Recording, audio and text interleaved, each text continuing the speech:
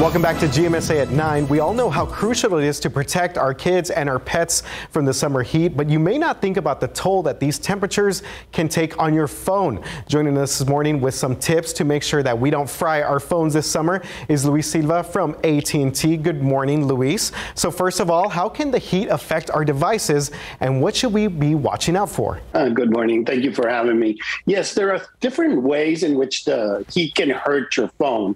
But first of all, and we don't think about it that much, is when your phone heats up, actually it loses a lot of battery, right? Because the heat tends to drain a lot of your battery.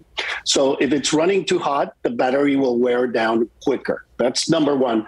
Number two, high temperatures, really high temperatures, especially like the ones in Texas, could really warp the plastic pieces on your phone, and it can overheat some of your chips and the circuit board, which can cause a little bit of battery leakage. So it's really important that you kind of avoid that overheating in your phone. Okay, Luis, so what are some best practices for making sure that these things don't happen that you just described?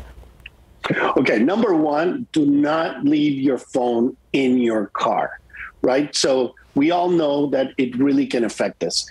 Avoiding direct sunlight is really important because, the glass will get very hot, and, it is really important to ensure that your phone has like a case like this, which is thermal protective, right? So it protects it from the heat, and it will help your device be better. But, extreme temperatures, and if your phone is at 100 degrees, it's really, it will shut down. A lot of the phones have that it will shut down immediately. So please don't plug it in right away because it will really affect it as well. Yeah, very interesting stuff there. So what should we do if we are concerned that maybe our phone has actually been exposed to too much heat? Okay, number one, and this one is super important. Please don't put your phone inside your refrigerator. A lot of the people, what they do is the phone heats up, then they put it in the fridge. What it does is it causes some condensation and it will affect it. So rule of thumb, turn it off and bring it inside air conditioning or under a fan or close to your AC vent so that it starts cooling down normally, and give it some time. Make sure you turn it off, right? And please do not plug it in, right? Because when you plug it in, you're bringing energy into the phone, which generates heat, which could affect it a little bit.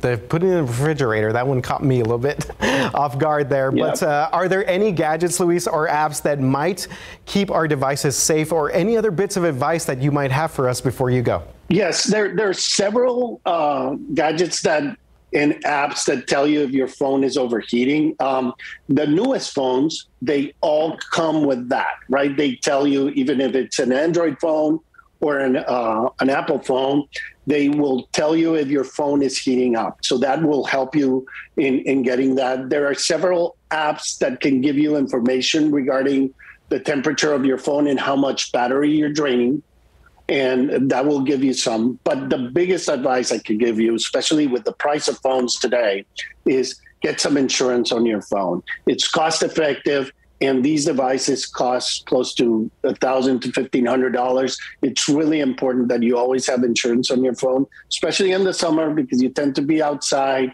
at the beach or in the water and everything. You might either lose your device or something might happen to it. But really make sure that you have some protection and insurance on your phone. Yeah, that's definitely a big fear of mine, losing my phone in the water. Well, thank you very much, Luis Silva from AT&T. Thank you again for your time today. Thank you so much for having me. And if you missed any of this information, you can find this interview again on KSAT.com or our YouTube channel. Guys, back to you.